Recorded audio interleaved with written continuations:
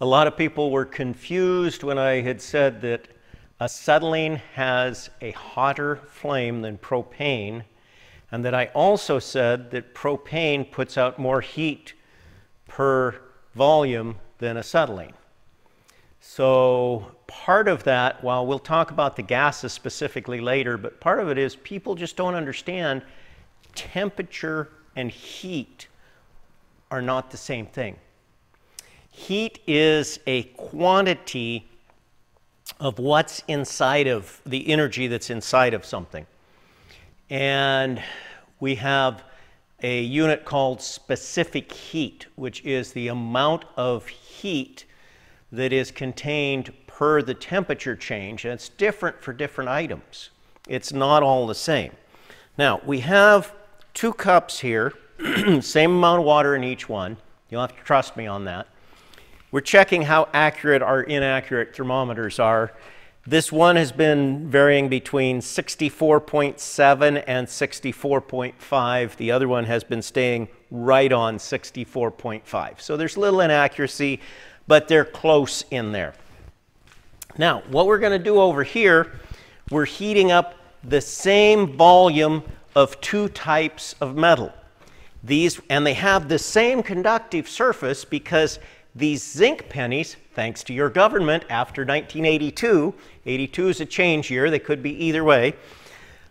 These are all 84 I used as the cutoff to make sure that they were zinc pennies.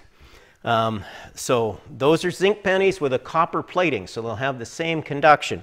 These ones over here are old copper pennies, which I went all 1980 or before.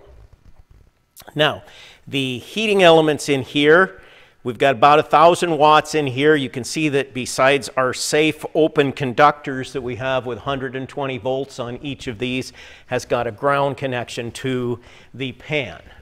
Not exactly what you'd expect if it was a permanent installation, but for temporary, it's okay. The fact that these containers are ventilated will let the hot water, as it heats up, go through them. And what we'll do is we'll come up to boiling, and we'll keep this at boiling for a while. So that will transfer roughly 212 degrees into both of these batches of pennies.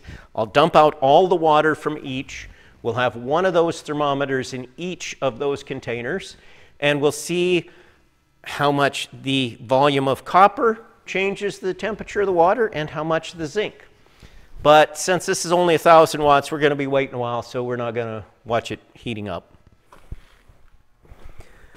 Okay, so we're going to add our pennies in here. We didn't quite get it up to boiling. Didn't really have enough in there. And shake out all the water. These are the zinc ones. Thank you, Mr. Government. So we will put those all into here and see how much that raises up the temperature. And drain out the water again so we're not adding in hot water directly. And this one here is the one with the copper pennies. And we'll see how much heat difference we get between the zinc and copper.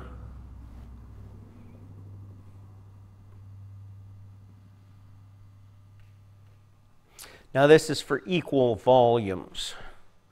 So, and actually the heat, specific heat between zinc and copper is pretty much the same per weight. That's the fact of the copper weighing more is where we had actually more energy in here on the copper one. It's a few degrees hotter. Not a huge amount.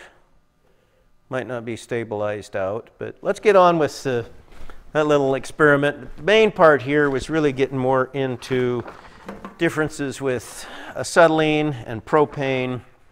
There's a lot of different things with differences of heat and temperature. And all of the information I got on this came from the engineering toolbox, is where I picked up the information. I've got different charts and catalogs and things to look through, but I find a lot of times they've got the information when I'm just lazy. So it works. But the big thing that came with all of this was when we started, and we'll have Bert can post this again, but was talking about the acetylene flame being hotter, the actual temperature of the flame being hotter than propane. And what we've got here are the temperatures. This column is with oxygen for combustion, and this one is with air. So like if you have your propane torch and it's at 1900 degrees, 67, almost 2000 degrees Fahrenheit. Well, if you add oxygen instead, you're at the 2500 degrees for your peak temperature. But we go up here to acetylene, and just in air we can get that 2500 degrees, so like your plumber's torch. You can get 2500 degrees out of it just with burning it with air. But if we burn it with oxygen, we can get almost to 3500. So we get a really hot peak temperature. Now, how can you have more BTUs for a given tip or more BTUs per the volume of the gas? It's totally a different thing. The propane puts out more BTUs per volume. Also, you can get more volume through the tip because you can crank it to a higher pressure and have it be safe yet. What happens with the acetylene, it's not, while they regulate the pressure of your unmixed acetylene, that's for a secondary safety figure. As you see, before your regulator, your acetylene running at 150 psi, 200 psi if it's hot. It's safe. It's safe in a relatively small volume there. It's also not mixed with oxygen. But when you have it mixed with oxygen and you get over about 30 psi, it can cause a much bigger explosion rather than just a normal flashback. And that's why, because they're figuring that you're on your regulated side, that you're going to be mixing it with oxygen. So that's why they limit that pressure, not because that pressure in itself is detrimental or dangerous if it was pure acetylene, but when it's mixed with oxygen, it can become hazardous, and that's why you don't run such a high volume with the acetylene. You can't crank up the pressure out of your regulators to make it move that much. And you can't move that much through the bottles either because it's dissolved in acetylene. Now that would be an interesting thing to find out. I couldn't really research that. Let's find out at what point and volume that we really have an explosion from the acetylene within itself making a bad reaction. And I couldn't get any good definitions on that, and it would be an interesting thing to explore, but I couldn't find it as far as documented science.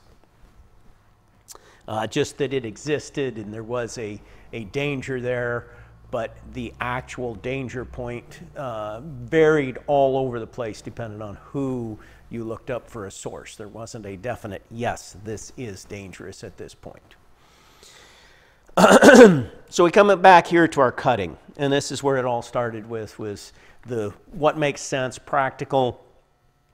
If you're using acetylene and you're out in the field, you're cutting, you're doing junk stuff. I was mentioning that the acetylene is a lot better because as you're jumping from point to point, you can get that first part of the metal hot quicker with the acetylene because you've got a flame temperature of 3,500 degrees instead of if you were using propane at 2,500.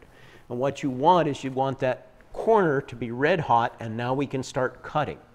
Now, if we're cutting something that is thick and we're trying to cut a nice straight cut through it, it's not just a matter of preheat and then your oxygen burns through, but you also have a little bit of post heat so that you're not drawing as much heat away from your oxygen cutting through it. Your oxygen and your iron burning through and make your main path, but by heating more again behind it, which you will do with the higher velocity of gas, having more heat overall for like a 6 or a 12-inch piece. A lot of people are saying, oh, I cut thick stuff all the time.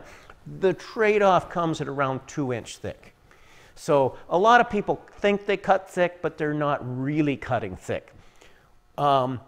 You could even maybe save some on over 1 inch by going to propane. Cost-wise, you may save some. I tend to go most of the time using the acetylene because I want to get started with the cut, and it's just handier most of the time. The propane is where I go to for the heating. Now, on the other side of this, let's say that we are out here and we're using propane and we're cutting like 1 inch material out here, or half inch. Half inch is a better say on that. So we're cutting half inch with our propane torch, and what you will find is that because we're having to hold this 2500 degree temperature for a longer time before we can get started cutting, and we're only getting that with oxygen, even though we're not using the cost of the acetylene, we're spending an awful lot of extra oxygen that we're burning. Because we're not just using the oxygen for cutting, we're using a lot more oxygen for the preheating temperature. And so all of that extra oxygen that we throw in with our propane, when you're cutting half inch, 3/4 inch material, a lot of times you'll find your overall cost, and it's going to vary by location in the US, but your overall cost is not saving you as much as you think. Because you may cut your acetylene cost way down, but I've noticed this with some of my friends that just totally went propane, and I'm like, they go through 4 times what I do in oxygen for the same amount of cutting. Now, the propane is 1/4 the cost. So, you know, there's a lot of difference on both sides. The oxygen is the cheaper gas. Using a lot more oxygen may be beneficial. I'm lazy. I don't want to pack the bottles. That's part of it with my thing, too. I'd rather get more heat for my amount of oxygen on the preheat, and for most of what I do. You know, where I used to use the propane, and I said that propane's good for thick stock, we were cutting 2 inch to 5 inch. We didn't cut anything super thick there, but that was where we were. And when we would cut the thinner stuff, I just thought it was a totally slow doggy pain in the butt. It was all tracer torch work, and I just was not impressed with it at all on the thinner stuff. While it did the cut, it worked. It was on the thick stuff where you could see you had to wait longer for the initial cut, but it wasn't really all that much because you're cutting a bigger piece and the heat's coming and soaking from everywhere anyway. So they are different. Heat's different from temperature. And if you want to be fooled, one place that you can really be fooled when you're looking at heat and temperature is when they talk about the everything around us. I'll just put it that way. Everything around us heating up. And they mention it in a specific degree. Well, to mention that in a specific degree is not correct, because really the amount of heat that is in everything around us is the number of degrees and what the material is. We haven't even done a geological study on the Earth good enough to know what the Earth is made out of overall.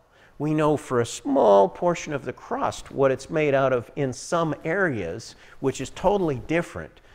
But when you start looking at the science, anyone that says they're a scientist and they want to talk about the degrees of this whole thing that we live on, they're not using science.